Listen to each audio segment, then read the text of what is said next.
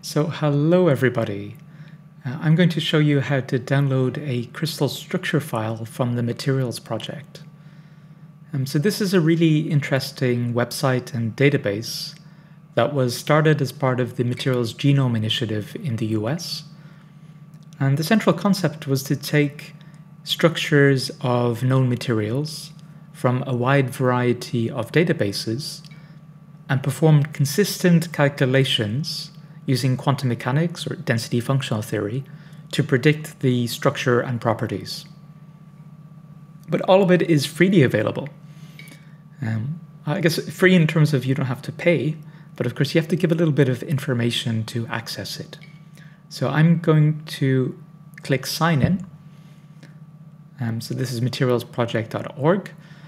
And I have three ways to sign in. I can use a Google account, I can use a GitHub account, or I can just use my email address. So I think I should be signed into GitHub already, so the middle one should be easy for me. Sometimes the website is a little bit slow. Today it seems quite good. So it brings me through to this front page, which is a periodic table. And I can just choose the elements that I am interested in. So today I will choose magnesium, aluminium, and oxygen. And so let's see what materials are in the database that contain those three elements.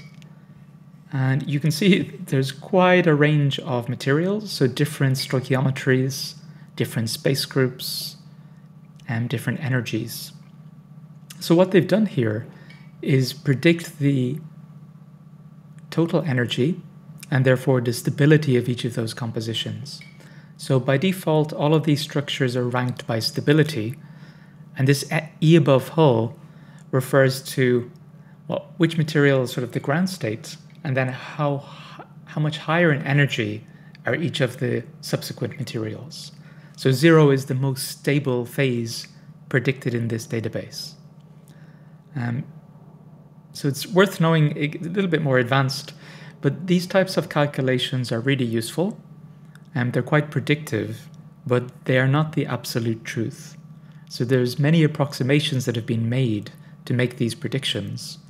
So it's not exactly what would be measured experimentally, but it's a very useful guide for screening many different compounds. Okay, so the lowest energy phase is MgAl2O4. That's good. So that material is known as spinel. So it's a material that's very common in the Earth's crust. And here it adopts a face-centered cubic space group. So that's the F. And I'm going to click on that entry. So what do we get? So this is the material magnesium aluminium oxide. This is the ID, the Materials Project ID. And this would be a DOI, so a permanent link to that entry. So it's giving us an interactive visualization of the unit cell, which is quite cool. So you could play around, you can turn on and off polyhedra. They even have this really neat feature, so the robo-crystallographer, which uses machine learning to come up with a summary of the structure. So based on the atomic connectivity, sometimes it's useful, often it's a little bit too long-winded, but in any case, it tells you a little bit about the structure. So it knows that this material adopts this spinel prototype structure. That's the space group. You have magnesium 2+, oxygen 2-, and so forth. So here are the lattice parameters, so A, B, C, alpha, beta, gamma.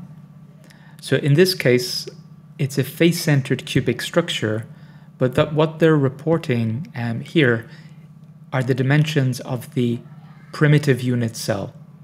So it's not the cell at 90-degree angles, it's the cell with the fewest number of lattice points inside the building block.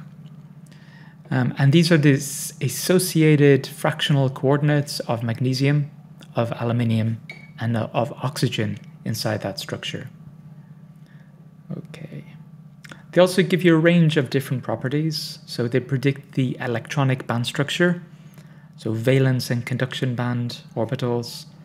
You need to cover reciprocal space to really understand these wave vectors. They predict the diffraction pattern, so what it should look like based on the lattice that's formed. And other properties like X-ray absorption spectra, which gives you a signature for the coordination of elements in a crystal. They even predict what would be good substrates. So based on the dimensions and shape of the unit cell, what other known materials would form good interfaces in terms of have good lattice matching.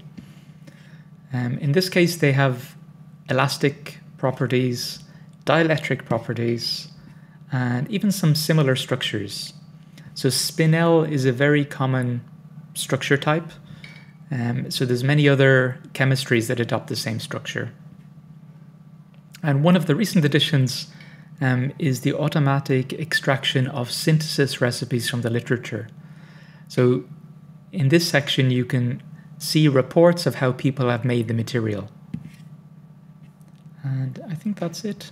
This relates to the underlying calculations. So there's different sort of generations and flavors of calculations that have been performed. So this is a very fully featured database.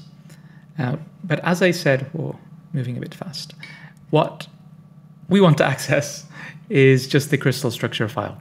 So that's quite easy. A few places to do it. So this is the crystallographic information file. We can click here. It gives us a few different options.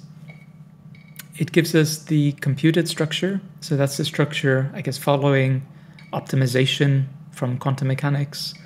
Or you can have the original structure from whatever database it came from. So that could be the conventional standard structure. So that in this case would be the cell with 90-degree angles. Or you can have the primitive unit cell, which is the smaller cell with just a single lattice point. Or you can have a symmetrized version. So that's just applying all the symmetry elements to get the smallest, the fewest number of atoms possible. Yes. So in this case, I will download the conventional because let's keep it simple. So let's download this file here. Whoops. We'll bring it back. Okay. So here's where it came from. And then this is the CIF file. Whoops. Okay.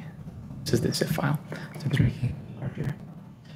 So we have some metadata. So this file has been generated using PyMatGen, which is a Python library related to the materials project. We have our ABC.